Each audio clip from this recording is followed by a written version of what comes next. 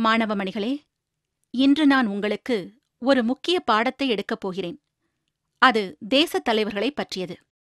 இன்று நாம் அனுபவிக்கும் சுதந்திரம் எப்படி கிடைத்தது தெரியுமா? நம் தேசத் தலைவர்கள் பல இன்னல்களைத் தாங்கிக் கொண்டு தங்கள் உயிரையும் துச்சமாக எண்ணி சுதந்திரத்திற்காக போராடினர். சத்தியாகிரகம், ஆர்ப்பாட்டங்கள், போராட்டங்கள், மாநாடுகள், கூட்டங்கள் என்று பல வழிகளில் ஆங்கிலேய அரசை எதிர்த்துப் போராடினர். அதற்காக அவர்கள் பட்ட துன்பங்களை வார்த்தைகளால் அளவிட முடியாது. குடும்பத்தை மறந்து, சந்தோஷங்களை மறந்து, உயிரை துச்சமென எண்ணி சுதந்திரத்தை பெற்றுத் தந்த தலைவர்களைப் பற்றிய வாழ்க்கை வரலாற்றை பார்ப்போம்.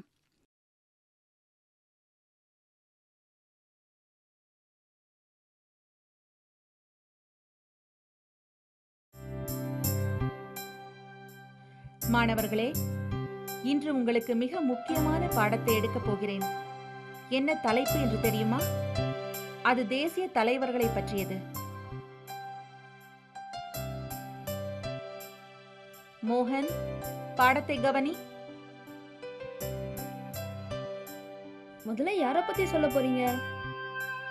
நம்ம தேசத்தந்தை மகாத்மாவை பற்றி தானே? அவரை பற்றி பார்ப்போம். அவரின் இயற்பெயர் மோகன்தாஸ் கரம்சந்த் காந்தி. அஹிம்சை வழியில் போராடி வெற்றி கொண்டவர். அவர்களை பற்றி தெரிந்து கொள்வதற்கு முன் அவர்களின் சில புகைப்படங்களை பார்ப்போம்.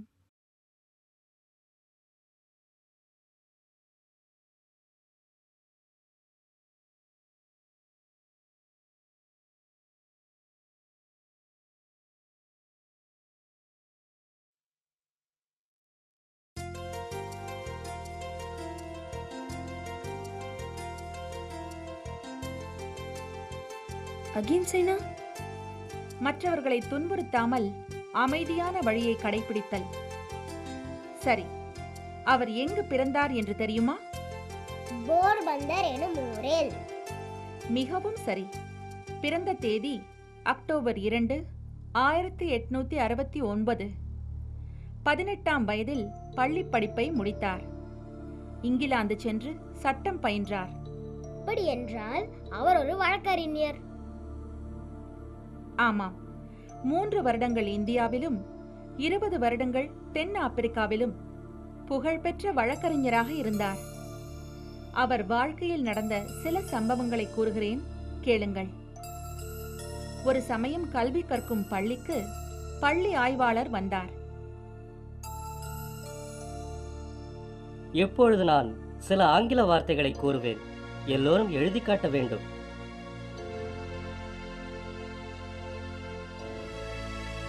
அவர் கூறிய ஒரு வார்த்தை மோகனுக்கு தெரியவில்லை. மோகன், தெரியவில்லை என்றால் பக்கத்தில் இருப்பவனை பார்த்து எழுது. ஆனால் மோகனுக்கு அது பிடிக்கவில்லை.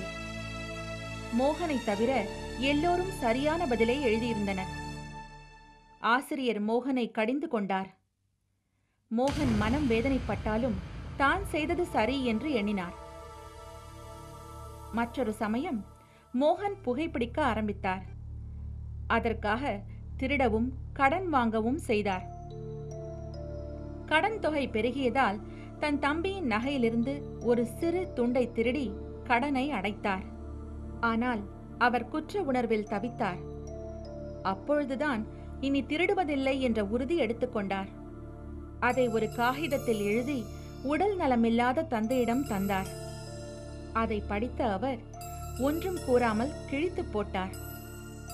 மோகன் மிகவும் வேதனைப்பட்டார். கண்ணீர் வழிந்தது. உண்மையின் வலிமையை உணர்ந்தார். அன்று முதல் உண்மையை மட்டுமே பேசுவது என்று முடிவு செய்தார். தென் ஆப்பிரிக்காவில் இருந்த சமயம் நடந்த நிகழ்ச்சிதான் காந்தியின் வாழ்க்கை பாதையை மாற்றியது. தென் ஆப்பிரிக்காவில் இந்தியர்கள் மிகவும் மோசமாக நடத்தப்பட்டார்கள். அவர்களை கூலி என்றுதான் அழைப்பார்கள். ஒரு நாள் புகை வண்டியில் முதல் வகுப்பில் பயணம் செய்து கொண்டிருந்தார் காந்தி. அந்த பெட்டியில் ஏறிய ஐரோப்பியர் ஒருவர், "நோ, அந்த கூலியை வெளியேற்றுங்கள்." காவல்காரன் அவரை பிடித்து வெளியே தள்ளினான். அன்று இரவு அங்கேயே குளிரில் அமர்ந்திருந்தார். அப்பொழுதுதான் சத்தியாகிரகம் என்னும் எண்ணம் மனதில் தோன்றியது. மறுநாள் தன் பயணத்தை தொடங்கிய அவர் எந்த பிரச்சனையும் வேண்டாம் என்று கோச்மேன் பின்னால் அமர்ந்தார். அங்கு வந்த மற்றொரு அதிகாரி, இழங்கு, அந்த சாக்கு மேல் உட்கார். காந்தி மறுத்தார். அதிகாரி அடிக்க அதை பார்த்த மற்ற பிரயாணிகள் அவருக்கு சாதகமாக பேசி அங்கேயே அமர வைத்தனர். இந்த சம்பவத்தை தொடர்ந்து காந்தி ஒரு கூட்டத்தை கூட்டி ஒரு அமைப்பை உருவாக்க அழைப்பு விடுத்தார். இதுவே அவர் பேசிய முதல் பொதுக்கூட்டம். அது மக்களிடையே ஒரு விழிப்பினை ஏற்படுத்தியது.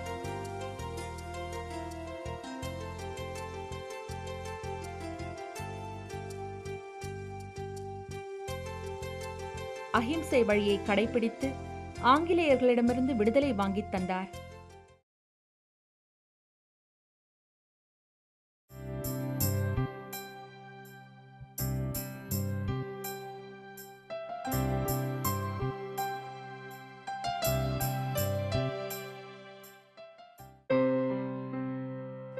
இப்பொழுது நாம் சில புகைப்படங்களை பார்க்கலாம்.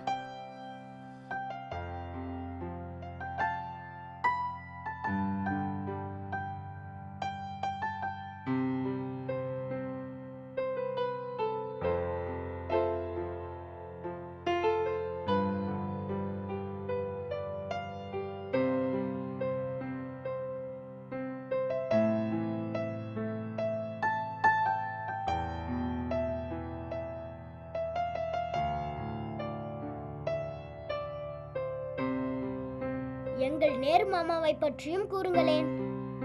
அவர் என்ன உங்க மாமாவா? நான் மட்டுமல்ல, நம் நாட்டு குழந்தைகள் எல்லாம் அவரை அப்படிதான் அன்போடு அழைப்பார்கள். நந்தினி கூறுவது மிகவும் சரி. அவருக்கு குழந்தைகள் என்றால் கொள்ளை பிரியம். சரி, அவர் எங்கு பிறந்தார் என்று தெரியுமா? பிறந்த தேதி நவம்பர் 14, 1889. அட, அன்னைக்கு தானே குழந்தைங்க தினம். நமக்கு விடுமுறை கூட விடுவாங்களே. பார்த்தாயா, அவரின் பிறந்த நாளை குழந்தைகள் தினமாக கொண்டாடுகிறோம். அவர் பெரும் செல்வந்தர் குடும்பத்தில் பிறந்தவர். ஆங்கிலத்தில் born with a silver spoon என்று கூறுவார்கள். இளவரசர் போல் வளர்க்கப்பட்டார். மிகுந்த அறிவாளி. சிறு வயதில் ஒரு சமயம் மற்ற சிறுவர்களுடன் பந்து விளையாடிக் கொண்டிருந்தார்.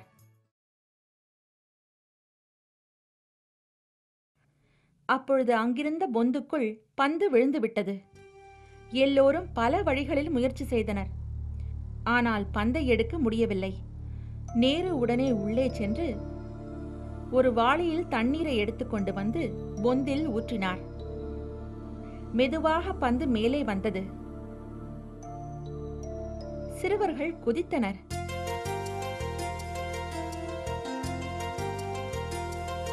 நேருவும் காந்திஜியும் நெருங்கிய உறவு கொண்டிருந்தனர். இவரும் சுதந்திரத்திற்காக வாழ்நாள் முழுவதும் பாடுபட்டார். அதற்காக பல முறை சிறை சென்றுள்ளார். சிறையிலிருந்து பல கடிதங்களை தன் மகள் இந்திரா காந்திக்கு எழுதியுள்ளார். அவை எல்லாம் ஒன்று சேர்க்கப்பட்டு டிஸ்கவரி ஆஃப் இந்தியா என்ற புத்தகமாக மாறியது. இந்தியா சுதந்திரம் அடைந்தவுடன் முதல் பிரதம மந்திரி ஆனார். இவர் 1964 இயற்கை எய்தினார்.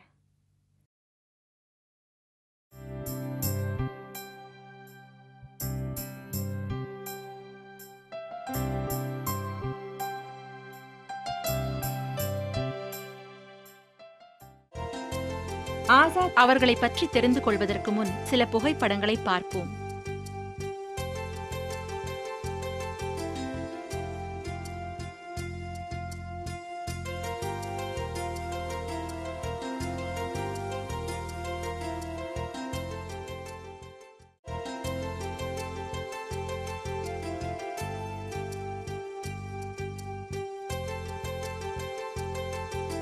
ஆசாத் என்பவரும் பல புத்தகங்களை எழுதினவர் தானே? ஆமாம், அவரும் நம் தேச தலைவர்களில் ஒருவர் ஆவர். ஆனால் அவர் பிறந்தது மெக்காவில் தானே? அங்குதானே அவர் தொடக்க கல்வியை கற்றார். பரவாயில்லையே, இவ்வளவு விவரங்கள் தெரிந்து வைத்துள்ளாயே. உட்கார். ஆசாத் அவர்களின் முழு பெயர் மௌலானா அபுல் கலாம் ஆசாத். 1888ஆம் ஆண்டு மெக்காவில் பிறந்தார். கல்கத்தாவிற்கு வந்த அவர் உள்ளூர் ஆசிரியர்களிடம் கல்வி கற்றார். மற்ற சிறுவர்கள் போல் அல்லாமல் தனித்திருந்தார். அவரின் விளையாட்டுகளும் அப்படியே. சிறுவனாக இருந்தபோது பெரிய அட்டை பெட்டிகளை அடுக்கி ரயில் வண்டி என்று கூறுவார்.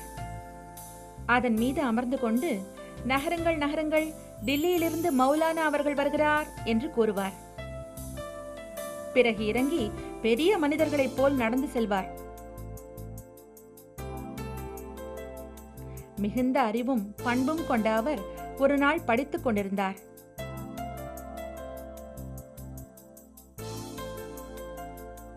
அப்பொழுது திருடன் ஒருவன் வீட்டிற்குள் நுழைந்து 7000 ரூபாய் திருடிக் கொண்டு சென்று விட்டான். மறுநாள் பணம் காணவில்லை என்று வீட்டில் உள்ளோர் திருடனை திட்டினார்.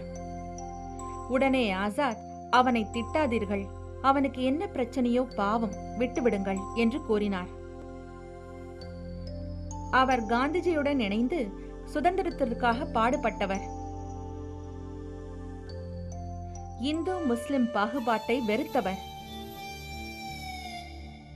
சுதந்திரத்திற்காக போராடுவது மட்டுமல்ல,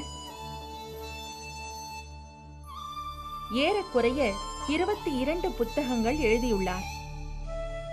அவர் பிப்ரவரி 22, 1958 இவ்வுலக வாழ்க்கையை நீத்தார். அவர் இறப்பு இந்நாட்டுக்கு ஈடு செய்ய முடியாத இழப்பு.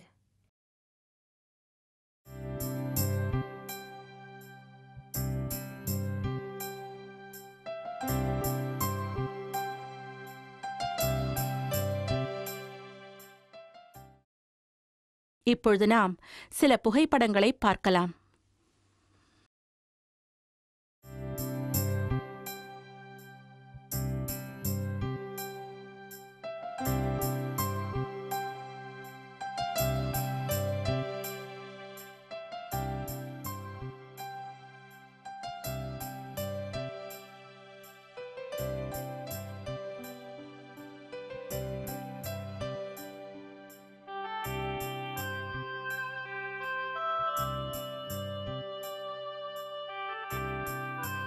மாணவர்களே, நீங்கள் இன்னொரு மாமனிதனை பற்றியும் தெரிந்து கொள்ள வேண்டும்.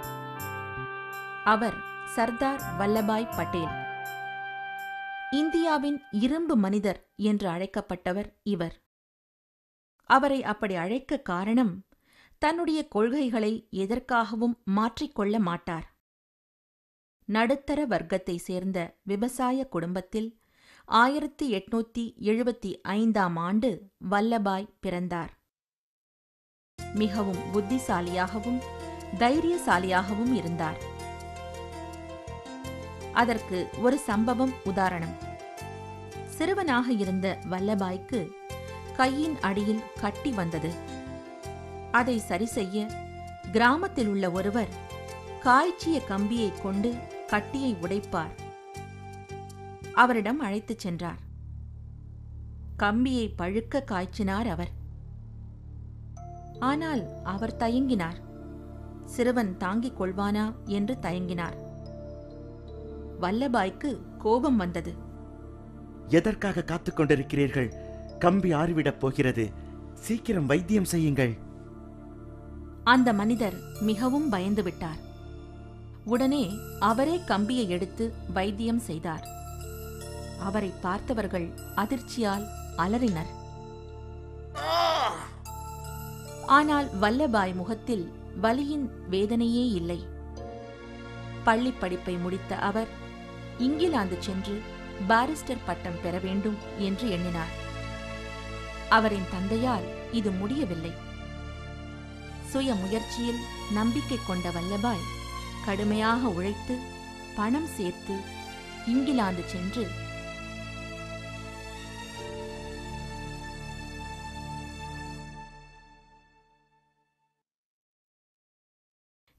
பாரிஸ்டராக 1913ஆம் ஆண்டு இந்தியா திரும்பினார்.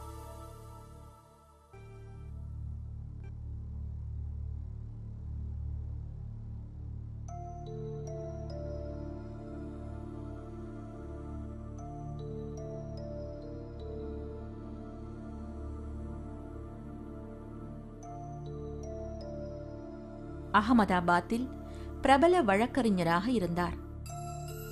1917ஆம் ஆண்டு காந்தியடிகள் ஆங்கிலேயர்கள் வரி வசூலிப்பதை எதிர்த்து சத்தியாகிரகத்தை தொடங்கினார். அதில் வல்லபாய்க்கு காந்தியடிகள் அவர்களை சந்திக்கும் வாய்ப்பு கிடைத்தது. அவர் கலந்தும் கொண்டார். அதற்கு பின்னர் பல சத்தியாகிரகத்தை நடத்தி அதில் வெற்றியும் கண்டார். அப்பொழுதுதான் அவருக்கு சர்தார் என்ற பட்டம் சூட்டப்பட்டது. அன்று முதல் அவர் சர்தார் வல்லபாய் பட்டேல் என்று அழைக்கப்பட்டார். 1930ஆம் ஆண்டு சிவில் டிசொபீடியன்ஸ் மூவ்மெண்ட் என்ற சட்டம் கொண்டுவரப்பட்டது. முதலில் கைது செய்யப்பட்டவர் வல்லபாய் ஆவார். விடுதலை பெற்றவுடன் மறுபடியும் போராட்டம் நடத்த மீண்டும் கைது செய்யப்பட்டார். இம்முறை 16 மாதங்கள் சிறை தண்டனை விதிக்கப்பட்டது. ஆனால் அதை அவர் வாழ்வின் பொன்னான நாட்களாக கருதினார். காரணம், காந்தியடிகளுடன் சிறையில் இருந்ததால். வெள்ளையனே வெளியேறு இயக்கத்தில் கலந்து கொண்டதற்காக 1942ஆம் ஆண்டு கைது செய்யப்பட்டார். 1946ஆம் ஆண்டு இந்திய அரசாங்கம் அமைத்தபோது முதல் உள்துறை அமைச்சராக பொறுப்பேற்றார். சுதந்திர இந்தியாவின் முதல் துணை பிரதம மந்திரியாக பதவியேற்றார். ஆங்கிலேயர்களே பாராட்டும் அளவிற்கு மிக திறமையாக நிர்வாகம் செய்தார். இம்மா மனிதர் 1950ஆம் ஆண்டு உடல் நலம் குன்றியதால் இயற்கை எய்தினார். இதுவே மிக சாதாரண விவசாய குடும்பத்தில் பிறந்து நாட்டை நிர்வகிக்கும் பொறுப்பேற்றவரின் வாழ்க்கை வரலாறு ஆகும்.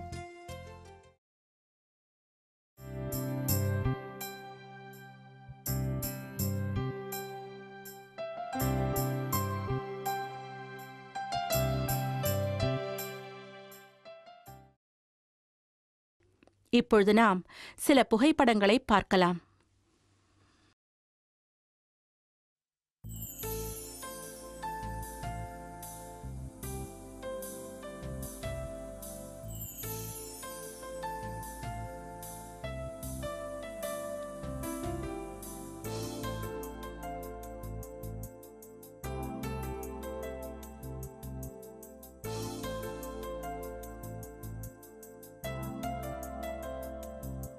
நாம் இப்பொழுது சுபாஷ் சந்திர போஸ் அவர்களை பற்றி பார்ப்போம். சுரேஷ், கவனி.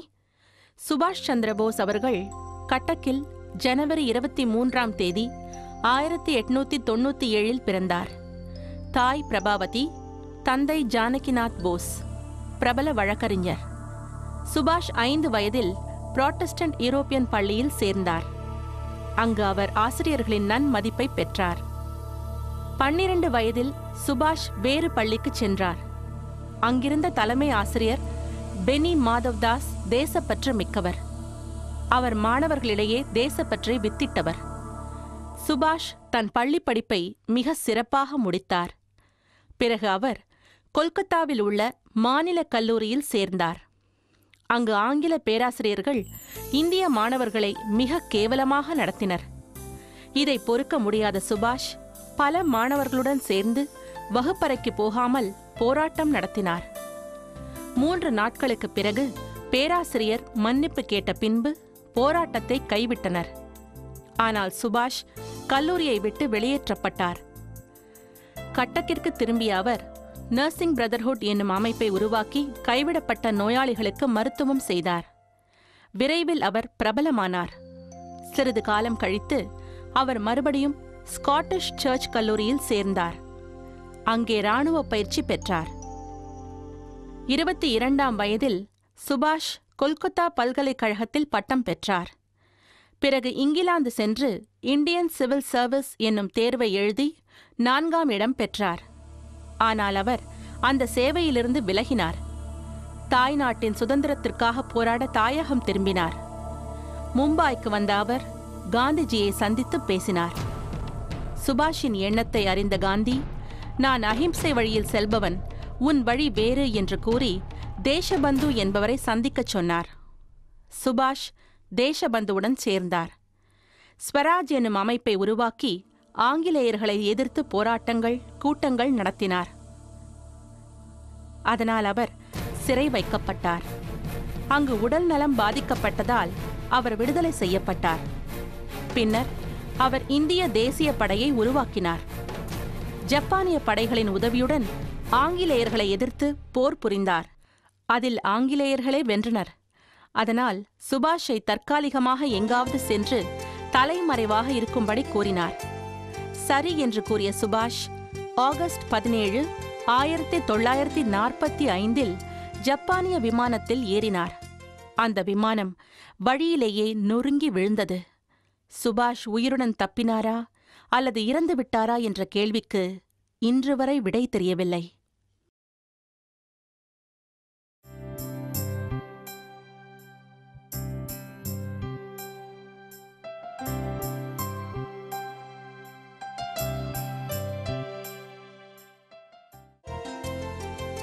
மாணவர்களே, இப்பொழுது பகத்சிங்கை பற்றி தெரிந்து கொள்வோம். அவர் எங்கு பிறந்தார் என்று தெரியுமா? சரி, கேளுங்கள். பகத்சிங்கை பற்றி தெரிந்து கொள்வதற்கு முன் சில புகைப்படங்களை பார்ப்போம்.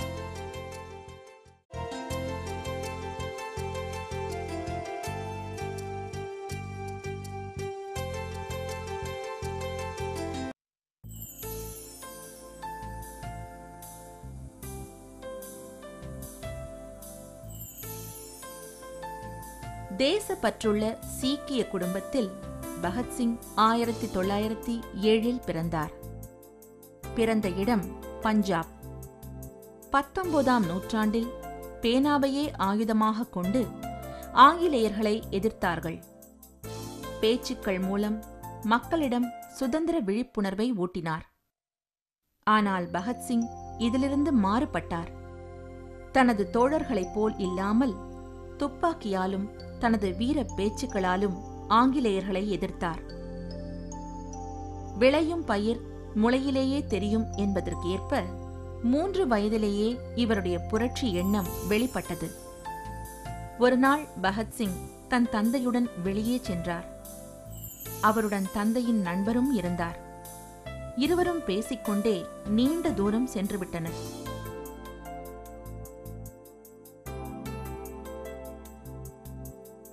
திடீரென்று பகத்சிங்கின் காலடி ஓசை கேட்காததால் அவரை தேடிச் சென்றனர்.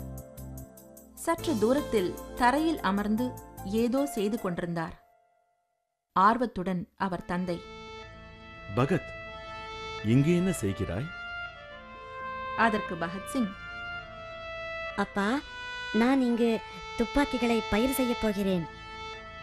பயிர்களைப் போல் துப்பாக்கிகளை பயிர் செய்யலாம் என்று எண்ணிய பகத்சிங்கின் வார்த்தையை கேட்ட இருவரும் அதிர்ந்தனர். ஜாலியன் வாலாபாக் படுகொலை பகத்சிங் காலத்தில்தான் நடந்தது. 14 வயதே நிரம்பிய பகத்சிங் அந்த இடத்திற்கு சென்று இரத்தம் படிந்த மண்ணை கொண்டு வந்து வீட்டில் வைத்து பூஜித்தார். அதற்கு பிறகு பல புரட்சி செயல்களில் ஈடுபட்டார். அதில் பலர் கைது செய்யப்பட்டார். சிலருக்கு மரண தண்டனை விதிக்கப்பட்டது. தலைமறைவாக இருந்த பகத்சிங் 1929 மத்திய பேரவை மீது குண்டு வீச திட்டம் தீட்டினார். எந்த சேதமும் இருக்கக்கூடாது என்ற எச்சரிக்கையோடு செயல்பட்டார். குண்டு வீசியவுடன் தப்பிக்க வழியிருந்தும் வேண்டுமென்றே கைதானார். அதற்கு காரணம், நீதிமன்ற வளாகத்திலும் தன்னுடைய புரட்சி கருத்துக்கள் எதிரொலிக்க வேண்டும் என்று எண்ணினார். தினமும் நீதிமன்றத்திற்குள் நுழையும்போது இன்குலாப் ஜிந்தாபாத் என்ற கோஷமிட்டவாறு நுழைவார். ஒரு சமயம் பகத்சிங் தன் நண்பர்களுடன் சேர்ந்து ஸ்காட் என்ற ஆபீசரை கொல்ல திட்டமிட்டார். ஆனால் தவறாக சாண்டர்ஸ் என்றவரை கொன்றுவிட்டார். அதனால் லாகூருக்கு தப்பிச் சென்று விட்டார். ஆனால் போலீசில் சிக்கிக்கொண்ட அவரது நண்பர்கள் உண்மையை கூறிவிட்டனர். பகத்சிங்கும் கைது செய்யப்பட்டார். தன் குற்றத்தை ஒத்துக்கொண்டார். அதனால் அவருக்கு தூக்கு தண்டனை விதிக்கப்பட்டது. வீரத்திற்கும் தைரியத்திற்கும் உதாரணமாக இருந்த அவர் தன்னை வீரர்கள் போல் சுட்டுக் கொல்லப்பட வேண்டும் என்று கூறினார். ஆனால் அவரது ஆசை நிராகரிக்கப்பட்டது. தூக்கு தண்டனை விதிக்கப்பட்டது. தூக்கு கயிறை முத்தமிட்ட வீரர் 1931 ஆண்டு தன்னுடைய 23ஆம் வயதில் உயிர் துறந்தார்.